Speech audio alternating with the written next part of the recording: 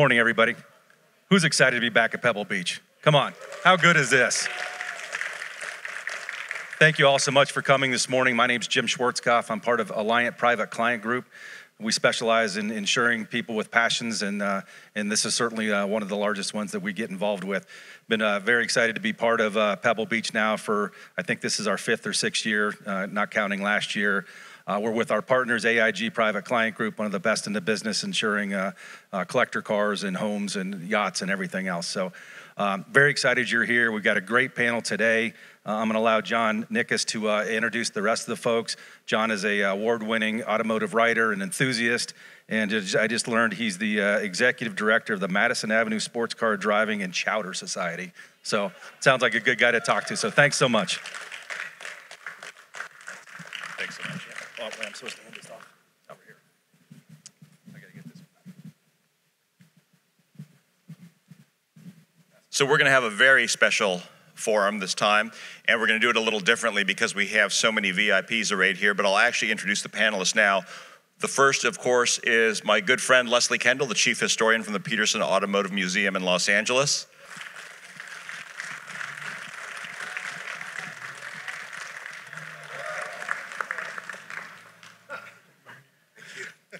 Paul Hageman was the youngest judge in the history of the Pebble Beach Concours d'Elegance. He currently is the president of Hageman Motor Cars, and of course has grown up in the hobby.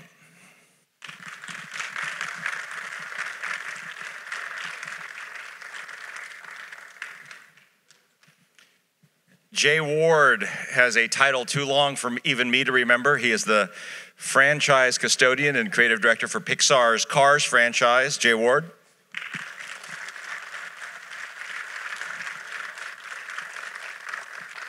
So I know, Jay, you are the custodian of the Cars franchise, but that makes it sound like you clean up the oil spots. I've never heard that term before, actually. It's good. Caroline Cassini has literally grown up in the classic car hobby, and of course the daughter of the eminently famous Judge Joseph Cassini. She is now the current general manager of The Market, Bonham's new online platform. Caroline.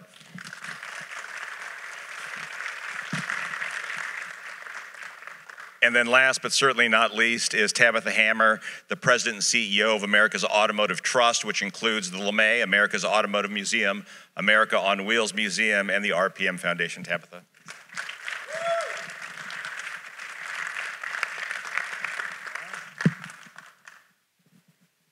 So when it came time to pick a topic for this year's forum, Sandra had suggested we do something with a forward-looking bent.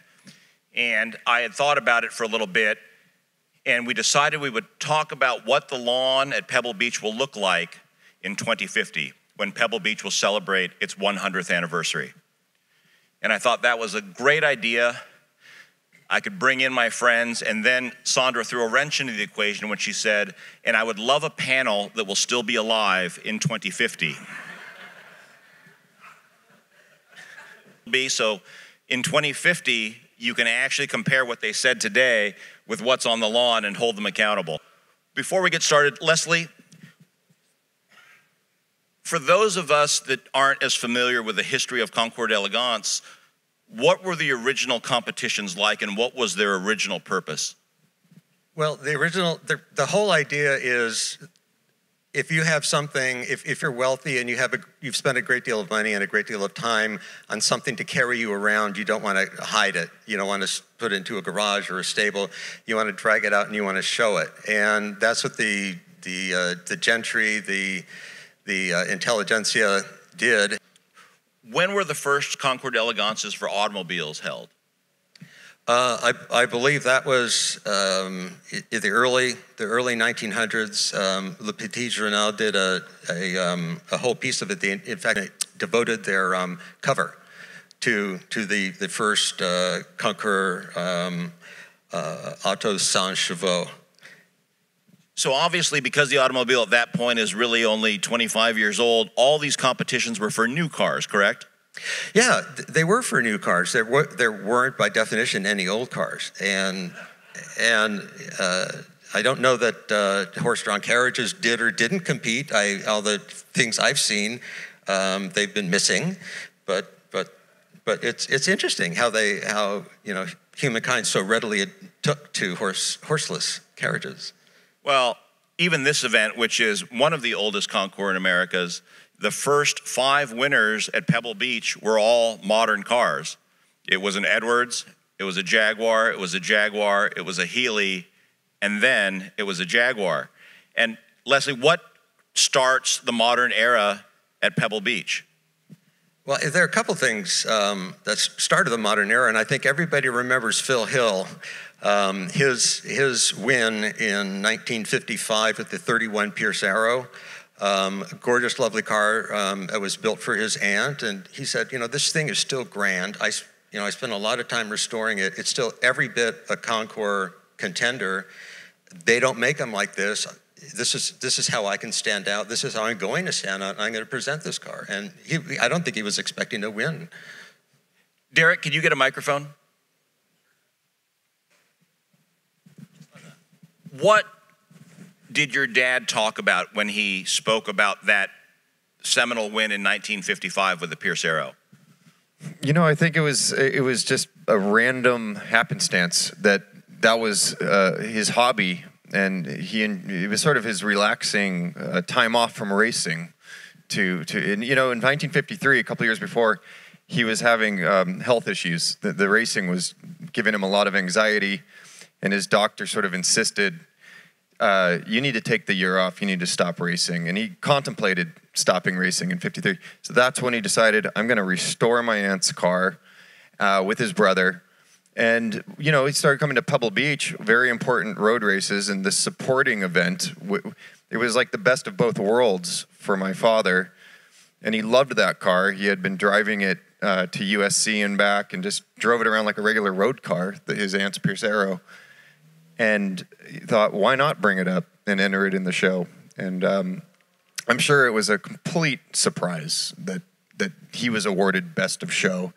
He had just gotten out of the car, was working on his car, and there's a picture, the famous picture with his greasy pants, standing there getting his Best of Show award.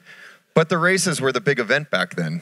That was kind of a smaller sideshow, the Concours, anyhow, which grew more in prominence when the races left. But still, he cleaned up that weekend, having won the race and Best of Show. Only Phil Hill could have done that, and it's interesting that really marks the change at Pebble Beach, because from that time in 1955 until 1968, there would not be another modern car that would take Best of Show. And in 1968, Leslie, it was a 1964... 64 Maserati. A 64 Maserati Mistral, and then it's another, I'm not going to do the math, but until 2014... when we get another, at least modern car in the post-war sense. Paul, do you remember that moment? I do, because I think that, I grew up with 50s and 60s cars being modern cars, and pre-war cars were classic cars. So it was always a pre-war event, and I just remember thinking and sort of hoping in my head that maybe this is the chance for a post-war Best of Show, and then it would be a runner-up, or it wouldn't make it out of class. And I remember actually being disappointed at times, thinking there are some great post-war cars here that deserve to be considered. So when it actually happened, it was sort of like, okay, we can do this. And obviously a hugely deserving car. And I think one of the things that's made this concours so much more interesting in recent years is because the field of potential candidates for Best of Show has just been broken wide open. And it makes it so much more fun. Can someone on this side hand a microphone to Ed Gilbertson? And Ed, of course, is the former chief judge at Pebble Beach. From a slightly older perspective, Ed, as we work out the microphones, what was it like when you saw that 375 roll up there? Well, that was very exciting because, like Paul says, we'd been waiting for a post-war car to be up there on the ramp as a Best of Show, and we finally got one. And I was particularly excited at the time because my specialty was Ferrari. I think most of you know, before I became chief judge at Pebble Beach, I'd been chief class judge for the Ferrari classes at Pebble Beach for 15 years. So I was so excited. It's been a popular winner, and I think as time goes by, we'll see more post-war cars up there. I completely agree. And now let's kind of look ahead to 2050. So, and I say this with the utmost affection. So in 2050, the prime age earners will be between 45 and 55 years old. And I think a great many of them will have become car enthusiasts through the Cars franchise, which are not real cars. So Jay, because they didn't grow up loving real automobiles, but fictional ones, how do you think that will change the things that they look at and the things that they covet in the future? Well, it's funny you said, you know, they're not real cars, but to the kids who grew up watching the movie, they're very real. And honestly, I think the movie Cars, what we didn't intend to do, but what it ended up doing was it educated kids about classic cars. And if you watch the movie, the classic cars are the cool ones. I mean, Sally was a 996 Porsche, which wasn't the latest 911, but we wanted her to be that car. Doc Hudson, I remember we did an Art of Cars exhibit down at the Peterson after the movie came out, and this old guy came up to me with like literally tears in his eyes, and he said, "I've got a Hudson Hornet, and my grandkids never wanted to spend time with me, and now every weekend they want to go out in my Hudson." And I was like, wow. And I realized that we have an ability and a power through media to make an emotional connection, right? When you watch a film and you walk out and you have an emotional connection, you want to be part of that world. And I think that the film Cars has allowed kids to have an emotional connection with vehicles that maybe wouldn't have been there. So just to answer the question, I think if more kids have seen that movie that grow up, probably have a deeper love and understanding of different makes and marquees and old cars versus new than maybe a child who hadn't seen the movie. So I'm actually happy about that. I mean, it really is amazing. And, you know, Leslie, I spent a lot of time at the Peterson. There is a Lightning McQueen on the second floor, and I'm consistently stunned by how many people will stop at that car and spend more time looking at it. Do you feel a great responsibility as you kind of develop the franchise to continue to include cars that kids might not otherwise know? I mean, yes, we do try to feature vehicles that are unique, but the main reason that we cast a vehicle is because of the story of that car. So going back to the first film again, we had to have a World War II Jeep because that car was so iconic for what it did during the war. We wanted to have a Volkswagen bus as the hippie because that is the essential vehicle of Woodstock, right?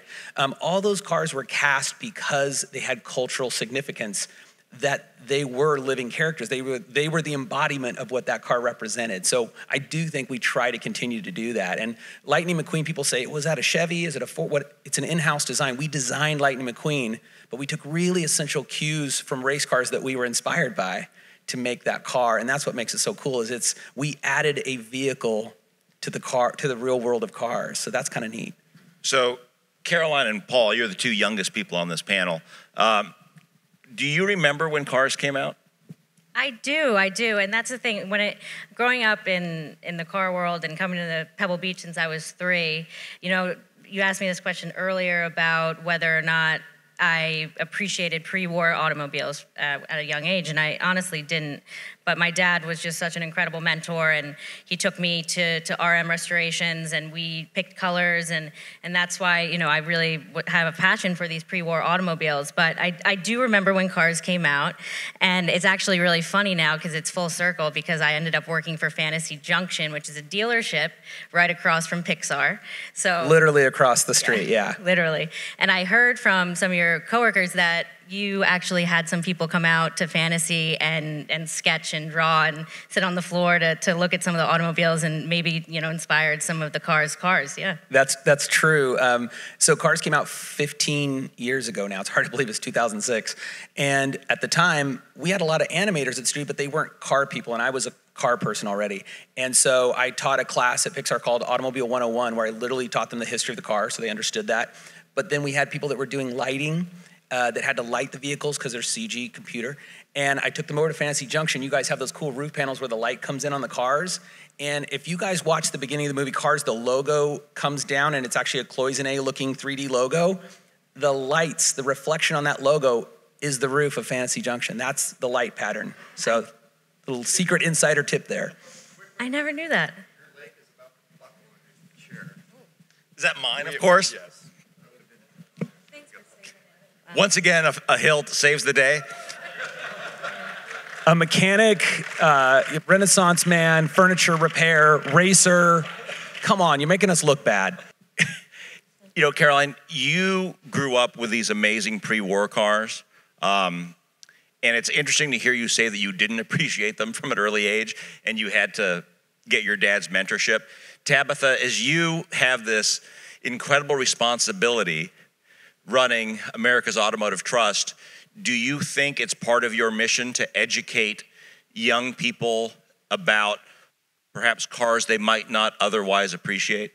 Absolutely, yes. And it should be every single person in this room's mission, no matter what way you do that, whether it's through opening a door of one of your cars or taking someone to a museum or just introducing them to those vehicles. I think that one of the great things about cars is it brought these vehicles to a level where the kids and even teenagers and parents could really relate to that vehicle. It's not out of reach. It made it a little more real for them. And I think we see that through some of the video games as well, right? You have Forza and all of these other games that the kids are learning about the cars. And they've done such a good job, like Jay did, in telling those stories and being really specific to bringing the historical aspect to it in a fun, creative way. And I think that we can't lecture the kids. We can't stand there and say, this automobile was important because it won this race, race, and that race. They don't have that point of view. They don't have that relevancy to it. So when we give them that experience, it makes them real. It creates their story with the vehicle and then a lifelong fan. You know, I'm curious, because Paul, you're the only judge here that really grew up as a judge. As you come to this, do you think your perspective is going to change over time where you will begin to treat post-war cars with the same reverence that perhaps pre-war cars were always treated with? Yes, I think is the short answer. And I think, you know, just like the concours evolved, the judging at the concours evolved. You know, it's one of those things. We look at preservation differently. We look at over-restoration differently. I've been on teams where we have deducted points because of over-restoration, and part of that is about preserving these cars for the future. So I think, you know, as significant a role as the judging team plays in the future of the concours, it all has to continue to change, and a good judge is an open-minded judge. Richard, can you grab a microphone? So Richard Adoto, of course, in addition to being a fantastic automotive historian and writer, is also on the selection committee at Pebble Beach. Richard, do you think, God willing, you survive another 5 or 10 years, that you will... I hope so. That you will intentionally widen the group of cars that perhaps will be considered for entrance? In 2050, I'm sure we'll have classes that we don't have today. I'm sure we'll probably have an electric car, supercar class. I think that I wanted to say to Forza, the way that kids are learning about cars right now is by playing computer games. And like some, you know, kids in the neighborhood came through my archive and they looked at a picture of a Bugatti 101 and they went, oh, Bugatti 101, oh, a Pagani. And it's all because of Forza. And this is where they're going to be looking for that when they have the money to buy them 20 years later. And when they just, you know, get excited about cars, this was their foundation. So when we think about perhaps what that lawn looks like in 2050, Tabetha, and you bring up Forza and things like that, but those are still older cars. Caroline, when will we see that sea change to really new cars, to maybe 21st century cars? I mean, do you think that will happen in 2050? You know, I think, like Richard said, there will be different classes. There will definitely evolve in that way. You know, we look at what's really, I think this conversation can also go into what will be collectible in 30 years, right? I mean, that's obviously a conversation that being in the industry and we talk about all the time. So when we think about what's going to be collectible, we think about preservation, I think is going to be a really key factor in 30 years. I think we'll look at, I think won't be shocking if we have some RSs or a 911 class that is preservation, because look at what's collectible these days. You look at, I mean, low miles is such a huge factor of what's collectible. And you look at, you know, original colors, original interior, you know, paint to sample, for, you know, that's all really important for what's collectible. So I think it'll evolve to what be at Pebble Beach in 30 years. Rupert, can you run down to Richard and grab a microphone? As someone who's actively engaged in selling cars, have you personally witnessed this change in more modern vehicles becoming collectible, and certainly a change in the buyers becoming younger? Very, very much so. I mean, there's absolutely no doubt about it. I've been doing it about 30 years now, and we would not have had cars that were that modern in our auctions at all. There wasn't a margin to bring them to the public market, and it's just evolved incredibly. I mean, literally, we look at the fact that we're selling Ford GTs as they come off their embargo, things like that. I mean, it is a completely different marketplace in that way. Leslie, on the lawn at Pebble Beach, and actually this is actually for Paul too, I mean, the emphasis really has been on these coach-built motor cars. And I think that's always been kind of Pebble Beach's main, is to celebrate coach-built motor cars. And of course, as we've become more geared towards mass production, we have fewer and fewer coach-built cars, where the only real coach-built cars are really kind of one-offs. Do you think we'll get more manufacturers' concepts and things like that on the lawn? Well, in a way, we have had those. We have the upper lawn that a lot of the concepts come out on. We have the main fairway on which we see cars, concepts in the 40s, 50s, and 60s, which belong there. I mean, they all speak to creativity of automotive design. Paul, do you think we'll ever get back to a Concours that includes fashion? Where people wear clothes from the distant past, like the 80s or 90s? Sort of like Radwood. Yeah, exactly. Yeah, I hope we don't head that direction here, but not that there's anything wrong with it. But I think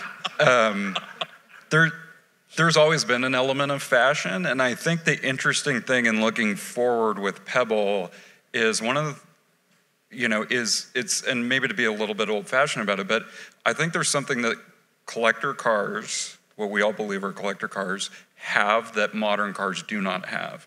And I think the interesting thing is, you flip through a fashion magazine, a men's magazine, what's in the background of these advertisements? It's old E-types, it's Porsches. More so than ever, collector cars are fashionable, and they're desirable with a much broader spectrum of people. So I think the future of the Concours is, of course, younger individuals. I don't know that it's as much about younger cars. It's interesting we talk about fashion, because the most fashionable human being that I know is sitting in the front row, directly straight ahead. Rupert, can you hand the microphone off to Ed Welburn? And as soon as I started talking about most fashionable person I know, Ed starts standing up straighter and cleaning his lapels, as if this was a fait accompli. I cannot believe this. Go ahead. Go ahead. Ed, as you get further and further removed from your career, will we see things like the Aerotech on the lawn and other concepts and prototypes that we had at General Motors? Do you think we will have an appreciation for those cars that we might not have now? Well, I think in many ways, what was on the upper lawn, as mentioned earlier, will now be on the main lawn, and when it comes to that period of time. And I do think those one-offs, those very special vehicles, will be a major part of what will be Pebble Beach in that period of time. So, it's interesting. You're right, Leslie. So we do have the upper lawn. Eventually those cars will move down to the lower lawn. What about an expansion of the classes to include, I had asked, I think, maybe 20 years ago if we'll ever see a Japanese car class on the lawn, and I was explicitly told never, not in my lifetime. But do you think that will happen? I think so. I mean, I think, there was always the collecting mindset has gotten so broad. And with my generation, we don't look at things as, I'm only into European cars, or, it's because there's so much to choose from. There's interest in all directions. And I think, I'm a Porsche guy in a lot of ways. And I think for a long time, for example, Porsches were collected by Porsche people. And then it's sort of the collecting hobby at large caught on to them. And now you see a Porsche in every great collection. I think Japanese cars are very much going to be the same way, where it's sort of like, It starts out niche, it gets broad from there. You know, Tabetha, as you kind of embark on this new career, having, you know, the ability to oversee these two fantastic museums, do you think that you will intentionally shape your exhibits with an eye towards the future and what younger people might appreciate? If we don't, we're dead.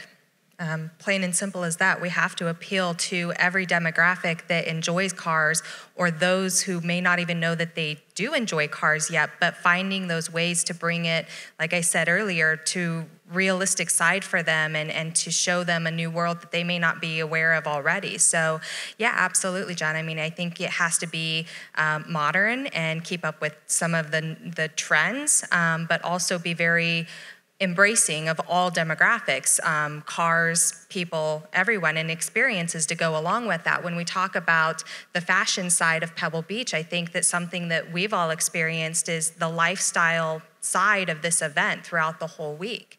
And it's more than just looking at the cars, right? It's here with your friends, it's sipping champagne and planning your picnic, and you make a lifestyle event out of it, and you really get to enjoy the cars along with that.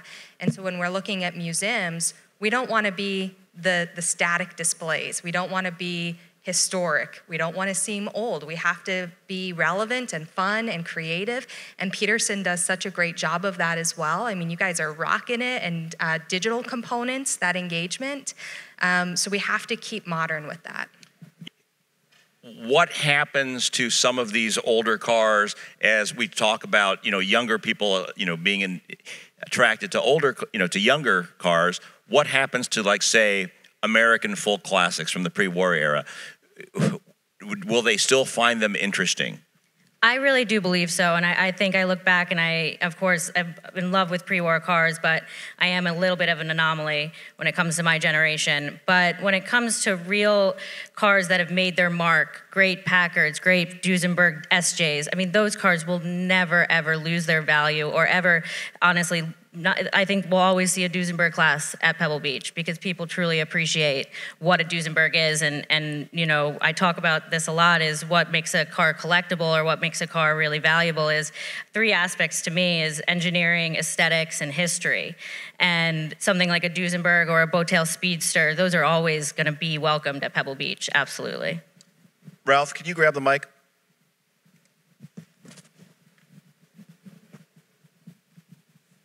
You know, certainly you're one of the most talented designers to still be alive today. You've been responsible for some amazing vehicles. Do you think that as we progress towards perhaps autonomous driving vehicles and electrified cars and everything else, that cars will lose their sense of personality, marking maybe a termination point where we will no longer have, you know, certain cars on the field? No, actually. I think for us as a company, actually, we're in the process of doing that. We're a little late to the party, but we've been waiting to nail this electric car thing versus just jumping on the bandwagon. And brand preservation is more acute now because the powertrain, if you think about it, when we grew up, you'd look at DOHC. I remember, what does DOHC mean? I didn't know it was double overhead cam. Marketing was about the powertrain. It was about the power, the size of the engine, the literage.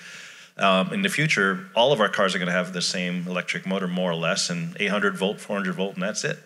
So the styling is what's left, the experience on the inside of the car.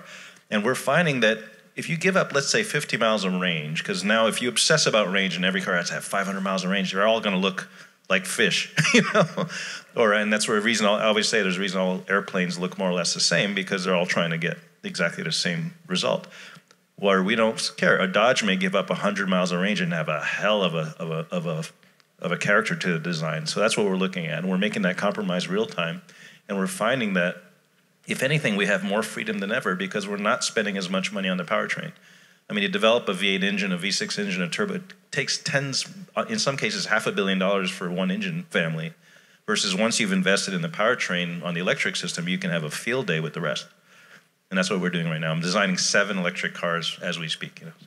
But you know, Ralph, you bring up an interesting point. So if function becomes the overarching principle in automotive design, then you know they all will look like airplanes. And so what you're saying is that certain brands will sacrifice that functionality to preserve their mark equity? Oh yes, yes. And I'm not going to spill the beans, but the next challenge, I'm actually hiring sound engineers something I've never done, not for the stereo system, but for the character system. We're trying to give the cars character. Kind of if you look at what the movies, I love Star Wars movies because they give, and Cars movies because they give spaceships these unique sounds that they don't really need to have. We're just doing it for fun. And that's what we're trying to say. I mean, cars can actually, they have to legally have to have a sound. Most people don't realize it, but it's mandated that at low speed, so blind people don't get hit in the street, electric car have to make a sound. So why not design the sound? Well, you know, Jay, how different do you think things will look in 30 years on the lawn? I mean, if you were to just hazard a guess and putting you on the spot, what classes do you think might disappear, if any, and what classes do you think might be added? Well, I think Caroline said it really well, is that, you know, classics are always classics. A Duesenberg is always interesting. I think what's great, one of the things that, you know, Haggerty is doing with the youth judging is watching what kids resonate with may not be what you or I resonate with, but they pick old cars sometimes. They pick things based on what they emotionally connect with. And what Ralph is talking about is making an emotional connection with your vehicle, right? Because why do I buy one brand or another? It's because, oh my gosh, I love the way that looks or that sounds, right? If they all have an electric motor, then that's the next thing I gravitate to. So first of all, he's spot on about what he's doing right now. So what that means for 30 years from now, I think you will have Japanese cars. There was this thing about a Toyota 2000 GT or a Mazda Cosmos. Like, I want to see that on the lawn. That's cool.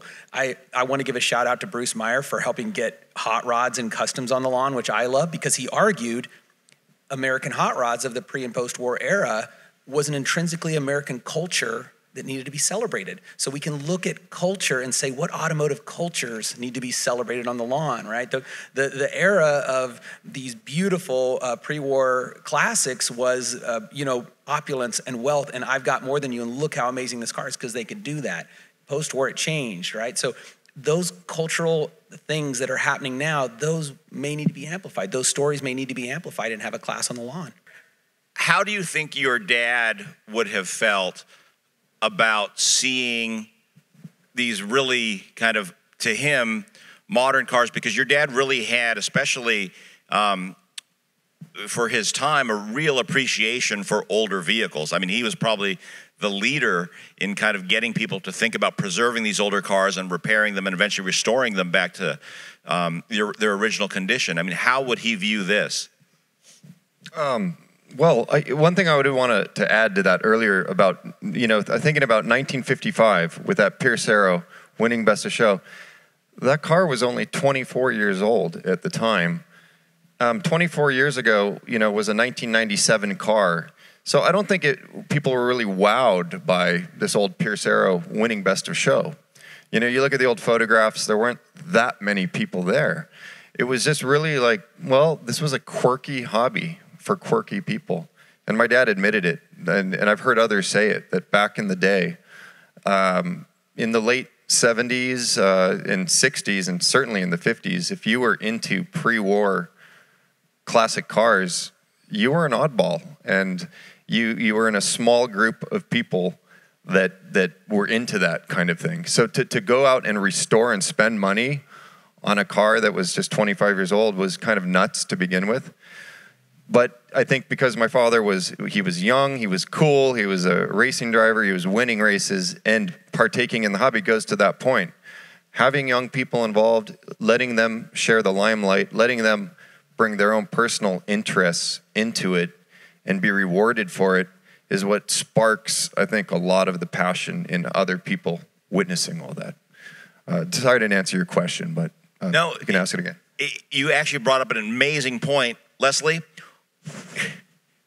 And it's really brought into stark relief when you think about that. So 1997 would be the same time differentiation we have between that Pierce Arrow and now, as Derek brings up. Will we ever get back to that again, where we consider a 25-year-old car a full classic? Will we see a 1997 Dodge Spirit winning next year? Well, maybe not next year, a couple of years down the road. But I think we're all making an important point. And from the museum perspective, presenting a Concours is like presenting a museum exhibition. It's like a pop-up exhibition. And in a way, the people who put on the Concours have kind of a duty to educate people on what's important, at the same time keeping their finger on the pulse of what people like. Otherwise, they're irrelevant and they have no business even being there. If nobody cares, then what are you doing? And it's the same thing that we found as a museum. You have to, sometimes things are important for what they're not. I'm not saying that a concours should, have a class on important cars, but I'm thinking that it's, we've taken the time to educate ourselves a little bit more than a lot of other people, and I think we can, pick out some things and say that the time will come. Maybe there'll be a minivan class. Who's to say? So Jay, do we have a minivan class on the horizon? No, what I was going to say is, looking back at cars from 1997, there's not, this is a good example. I went to the Detroit Auto Show one year when Lincoln brought back the Zephyr name again. And they had a 39 Zephyr coupe, which is one of the most stunningly gorgeous, E.T. Bob Gregory designs. And then they had the new Zephyr next to it. And the new Zephyr, it looked like sin dipped in misery. And it's still around? It's gone. That car doesn't deserve the Zephyr name, but what it really showed me was, car design for a while, and it's just now coming out of it, was forced to make these very bland things because of engineering and safety and crumple zones. And I mean, poor Ralph, it's like, as a designer, you have this gorgeous thing on paper, and by the time you get beat up by engineers, you get this thing at the other end that is not what you envisioned. That's why we always get disappointed when we see a show car versus a production car. And because of that, it makes it so hard to find these cars from the 80s or 90s or 2000s that are like, oh, that's a future classic. There's so few of them that are really beautiful, achingly beautiful and sexy, where you're like, that belongs on a lawn. There's very few. They exist, but it's rare. You go back before airbags, before crumple zones, before these things. Design and aesthetics ruled because it was, again, making an emotional connection, going, my God, it's achingly beautiful. I have to have that. And that's what we have on the lawn, these cars that they're just stunning. And it's hard to find a stunning, there's cool cars from the 80s and 90s, but there's not that many stunning cars. Well, Ed Welburn, you are responsible for a lot of these cars that Jay is talking about, having dominated this era. What cars from that period of time do you think will make their way onto the lawn? I have to agree and disagree with So Jay. let's disagree with Jay because first. That was a difficult period. I'd say the most difficult was probably the 70s and 80s, where rules changed overnight, and it took them more than overnight to understand those new rules of safety and fuel economy. It was a very, very difficult period. And I think the entire industry has grown out of that.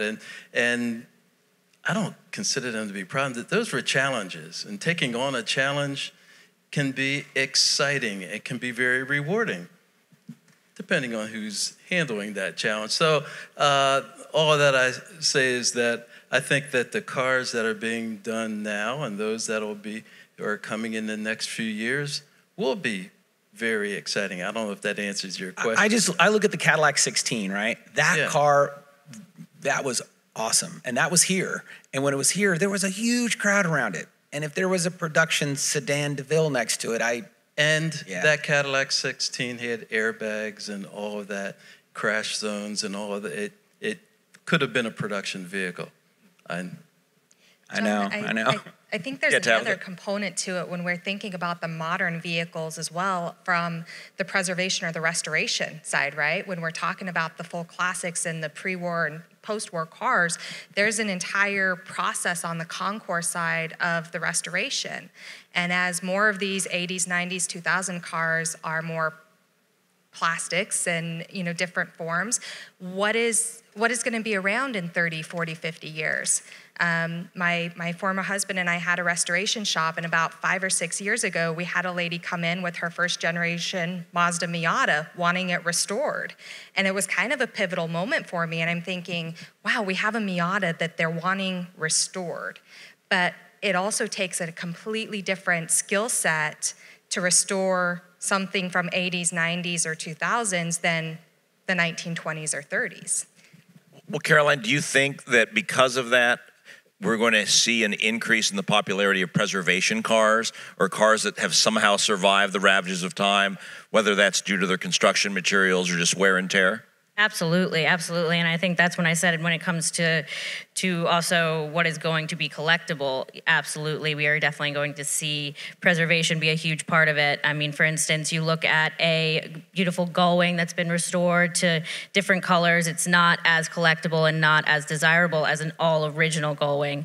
And I don't know if we're going to find any more. I mean, Peter Kumar has probably found all of them in every garage possible, but hopefully, you know, they're still out there. And I think people do so much appreciate preservation. I mean, I look at even some of the cars that my dad pre-war has restored, and I think if we looked back 20 years and had the same mindset, we might have kept some of those cars the way they were because they were savable. But we didn't, because it was all about restoring. I mean, my dad found that Auburn Bowtail Speedster that we brought, that really actually made me fall in love with cars when I was 8, and we restored it, but it was found in the back of a school bus. This guy gutted the school bus, and looking back at the pictures, actually, before he sold it, I was like, that was totally savable, totally. And I wish we did, but of course, it's different mindsets, and things change like that. You know, Paul, you talked about over-restoration earlier. I don't know if this is a gross generalization or not, but I think younger kids are more used to throwing things away rather than repairing them. Do you think that because of that, when they see patina or where they see originality, they will appreciate it more or appreciate it less? That's a tough one. I'm probably the wrong guy to ask, because for me, everything should have patina. So it's sort of, to me, it's authentic. Like that always makes me think of like Cobras, Speedsters, things that are highly replicated, right? So I look at those cars, and when I see a restored one, I think, oh, well, it'd look better with patina because it's more authentic, right? And I think, you know, you've got, cars is one of these weird, it is an art form, right? It's a collectible. In collectible watches, any sort of replacement of parts or resurfacing kills the value. Antiques kills the value. Restoration work on art, in a lot of cases, kills the value. So here we are with something that is an incredibly important, you know, item and collectible thing, and today it's so hugely valuable, I mean, that people are defining it as its own asset class. We need to get really serious about, you know, how we take care of them. And I think that is something that the next generation will just have the mindset of, whereas the old approach was, well, I'm gonna go out and find the best original example because that's the one that's best to restore. It's the easiest to restore. When we get our heads around the fact that that's not the right thing to do, it's for the next generation, there isn't as big a learning curve. You know, Jay, you've got an appreciation for all sorts of cars. Do you agree with that? I mean, yeah, I have an old 911S that I drove down here that has the original paint kind of falling off of it, original interior, and there's stories to that. And, you know, you're right. It used to be somebody say, when are you going to paint that thing? Right. You don't hear that much anymore. Most people are like, that's cool, and they want to see the spider webs, and it's character, you know? It is character, and it's funny that you said you can tell a fake Speedster or a Cobra from a real one because that patina. I don't think that will ever go out. I love preservation, and it's crazy now as you see on the lawn people faking preservation. You're like, what world have we come to? They're faking patina and faking preservation, and it's just nuts, but it's cool. You know, Leslie, as you go about your mission of trying to educate people, do you think you'll introduce a component of preservation, of introducing something about how important it is to maintain originality in vehicles, or showing off how original a vehicle is? I think that's absolutely essential, because once you restore something, you have an approximation of the original. You have the bare bones, but it's not the original surface. The people in the day did not see what they're looking at on a restored car. They didn't see the original paint. They couldn't see the depth of color. They didn't see the tread on the tires. They couldn't see the weave of the fabric. And I think that's essential. And I think it will be more essential because we're just simply not going to be able to recreate what we're creating right now. It's you know, if like you said about cars that are throwaway cars, if the only way they're going to be auto show or Concours eligible is if they indeed are original. You know, and pretty soon you hear people talking about, oh my God, this has its original, you know, transistor part in the, you know, in some component, and it's like, really? It's like talking to somebody about a 1970s car, and they're bragging about the original smog equipment. You know, for those of us, I guess, Jay, that would be you and me, and Leslie, depending on how stunted your growth was, growing up with the Jetsons, you know, we assumed that in this point in time where we are now in 2021, we would have flying cars, and that all these kind of older vehicles would be obsolete. Do you think there's at least some risk, and I'm going to ask each of you to answer, that the automobile in 2050 is obsolete and no one cares about them at all? Leslie? I think we'll always need some form of transportation, whether it's terrestrial or not. If we can start beaming each other around like they did on Star Trek, then no, we're not going to need cars. Cars are just around to get us from one place to another, except at the Concours, where they're supposed to be really cool, and they're supposed to be your way to present yourself to the world. And for that reason, it will always be the special cars. It will always be the one-of-a-kind, the cars that you just don't see unless you go to a show like this. Paul? Yeah, I'm hard to follow up. I mean, I think that's spot on. You know, it's fortunately live in a country in which cars are so important, right? So when we hear all this, you know, legislation in Europe of, you know, old cars not being allowed into city centers and things like that, that just seems like it could never happen here. I think there will be obviously limitations and changes that in the next 50 years next 25 years, that will surprise us. I mean, with any technology, I mean, the car 25 years from now will look so much different from a car, you know, what we've just seen in a 25-year spread. But I don't think it's the focus and importance of the automobile, and if you think of how passionate people are about them, I don't think they're going anywhere, whether we're using them daily or not. Jay? It is very hard to say. I mean, individual ownership might change. We see things right now with, you know, autonomous vehicles where, you know, a car will come and pick you up and take you to work and go off and pick somebody else and come back. But we've also come out of this pandemic where I'm like, I actually want to be in my own car. I don't want to share it with 15 other people. So, you know, culture and society is changing all the time. But what you said is so true. Is the United States, a lot of people in Europe don't understand that it's so vast here that so many people, unless you live in a city, which most of us don't live in a downtown of a city, we live in suburbs, you have to have some way of getting around. So I think the car will remain relevant for quite some time here to some degree. Caroline? I totally agree, and I think there's a lot of pessimists out there that say, oh, the classic car world or the car world is going to die off, and I truly don't believe that. I mean, I go to Cars and Coffee. I live in LA, and every weekend there are hundreds of thousands of people lining up, looking to see these cars, and young people, not just our older generation. So that's never going to die. I mean, and you have to remember, cars are history, right? You go into people still want to go to the Museum of Modern Art, or they still want to go to the Louvre, right? They're still going to want to see these incredible cars, and I don't think they're going away anytime soon. So Tabetha, what do you think about what we've been talking about? I think we're at an intersection of passion and purpose. And when we think about production vehicles, your daily drivers, it's a purpose-built vehicle. But when we're talking about the Concours world and the collector vehicles, it's passion. We don't have to have these cars. We want to have these cars. We want to celebrate and to enjoy them. So the purpose side, it's absolutely going to evolve over time. We're going to see at some point cities where we can't drive in. It might be geofenced or whatever it might be. The expansion of the proximity of driving in the country is certainly a good point. But I think from a passion side of it, we will always have a demographic that wants to drive, that loves to drive. And as long as we can be the good people in the room and show that driving is meaningful and it's not dangerous, doesn't have to be dangerous, and be the nice people on the road, that we're not waving the middle finger when somebody pulls out in front of us who doesn't understand that these classic cars have minimal brakes. It's building that culture around this is more than just a hobby. It's something industry-wide, and it's also meaningful in our society and culture. And that breaks it away from a purpose vehicle.